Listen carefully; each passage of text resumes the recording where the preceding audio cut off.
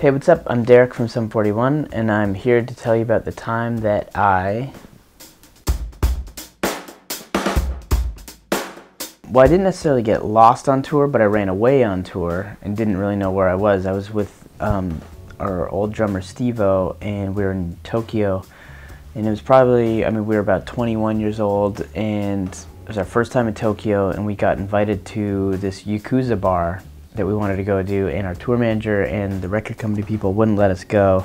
It was probably like 2 or 3 in the morning at that point, and we just took off running down the street, and they started chasing us. We ran through all these back alleys, and we ended up in this underground parking garage, and we were hiding under cars, and we could see their feet running by, just looking for us. They had no idea where we were, and then we took off again, and we ended up going to the Yakuza bar.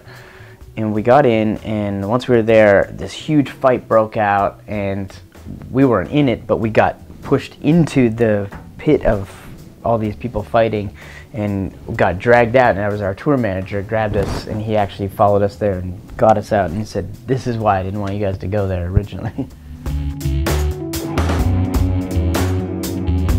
The proudest moment I would say in the band is, this is our 20th year of being in this band, and we have a brand new record coming out.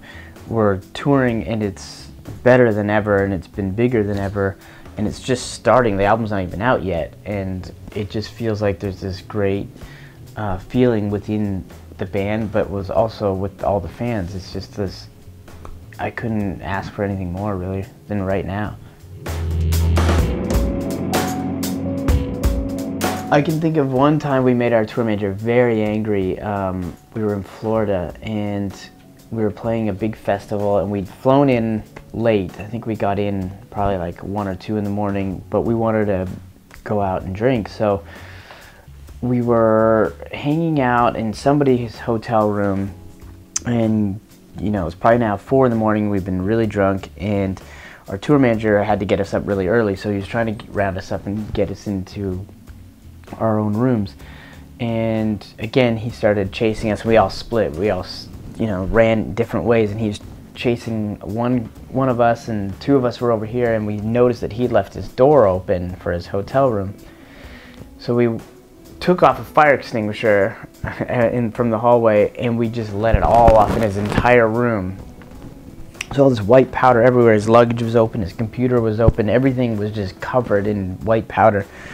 And then we took off running, and he found out that his room had been extinguished, and he came looking for us, and he found us, and he grabbed me, and he threw me against the wall, and he was, he quit that night. And I thought he was going to beat us up, but we ended up convincing him to stay.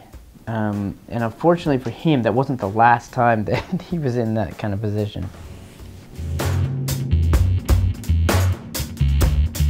Well, when we started this band, I was 16, and when you're that young, you sort of think that everything's going to last forever anyway. So when we started it, we thought this is what we were going to do. But I think the first real thing that happened was when I was 17, I got signed to EMI Publishing, and that was the first sign of, they wrote me a pretty decent sized check at 17 years old.